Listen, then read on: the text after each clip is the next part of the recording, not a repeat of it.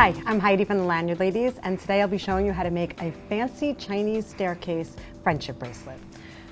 This is what it's going to look like when it's done. You're going to pick 5 colors. So pick 5 of your favorite colors. It's going to be about 15 inches long, and you don't even need, you keep it straight, and you're going to tie a knot at the top. You're going to take your cardboard. You're going to make a slit at the bottom and a slit at the top. You're going to put your strings into the top to secure it. Take a piece of tape, tape the back, and this way it'll hold it in place for you as you're working. And take your cardboard and place it into your clipboard. Now you're going to pick one color to start with. So I'm going to start with blue. And the rest of the colors, you're going to secure it in the bottom of your clipboard. Now in order to make a Chinese staircase, you're going to be doing a backward knot, which is your D. So you can put a D on your board to help remind you. And we can also make some lines here to show you where you're going to change the color.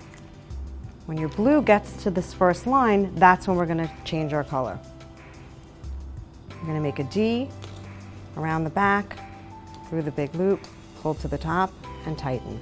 Make a D around the back, through the big loop, pull to the top, and tighten. Keep making backward knots until you get to your first line. D around the back, through the big loop, pull to the top, and tighten. D, the tail end goes through the big loop, pull to the top, and tighten. Make sure that your stitches line up one under the other and not on top of each other. And when you're making this bracelet, it's easy to get a knot sometimes, but you can just take a safety pin, and you can pick the knot out and start over. So don't think that you have to throw the whole thing out and start. Just use your safety pin and get your knot out. Now with this fancy Chinese staircase, right before you get to the line, we're going to leave ourselves a little space. And we're going to put a little bit of black in there. It makes the bracelet look much different than a normal Chinese staircase bracelet. I'm going to do about 2 more stitches, and then we're going to do 3 stitches of the black to separate the colors. Okay. So now we're going to take all of our strings out from the bottom of the board. Take your black out. Put that to the side, put all your strings back in the bottom of the board. Now you're going to start making Ds with the black.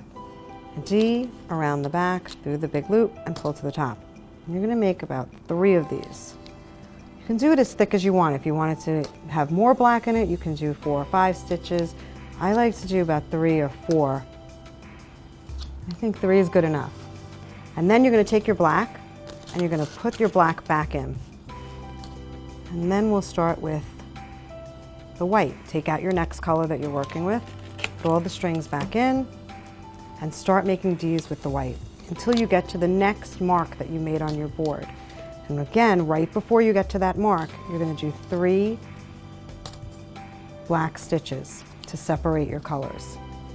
And you keep doing this all the way down until it can fit your wrist.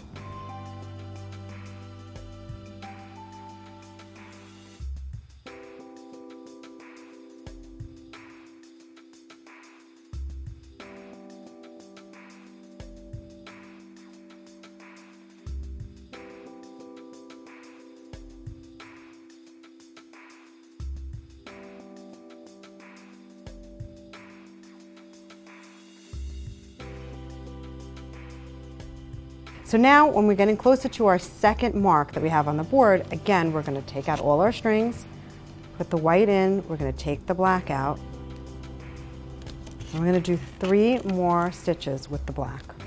A D around the back, and pull to the top. 1, 2,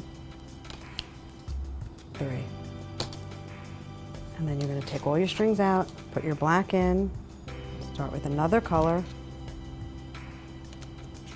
put your strings back to the bottom of the board, and just start making Ds. And you're just going to keep following that pattern until the bracelet fits your wrist. and your bracelet will look like this. And that's how you make a fancy Chinese staircase.